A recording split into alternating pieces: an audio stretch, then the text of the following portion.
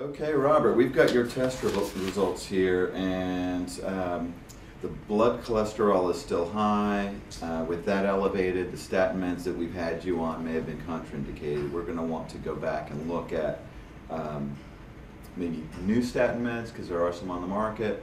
We also want to look at diet, sleep, other lifestyle issues, exercise, that sort of thing. So if you're all right, we want to book for new tests next week. So we're going to want to rule out whatever we can that might be affecting and retaining this elevated blood cholesterol. So you good with that?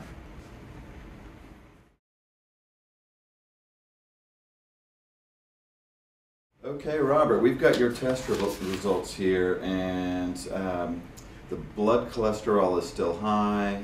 With that elevated, the statin meds that we've had you on may have been contraindicated. We're going to want to go back and look at maybe new statin meds, because there are some on the market.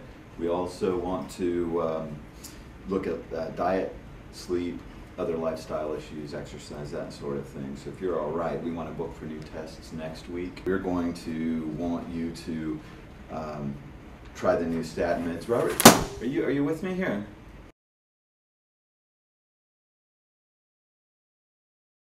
Now, Robert, the test results are back, and the blood cholesterol is still elevated.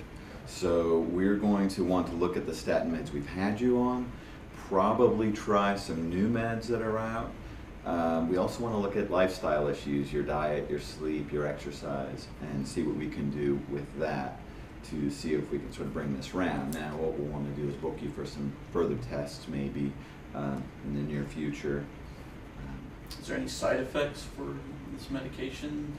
Well, the new statin meds probably won't have any different side effects than the previous ones, but you know, we'll have to monitor that as we go along, but you're not contraindicated for the drug.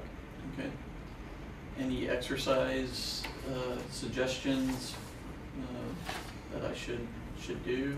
Well, tell me about what you're doing presently for exercise. Currently, I am at a gym practicing capoeira. It's very intense. And that's the Brazilian one. Right, that's right. Good. Yeah, very good. I do that 3 times a week.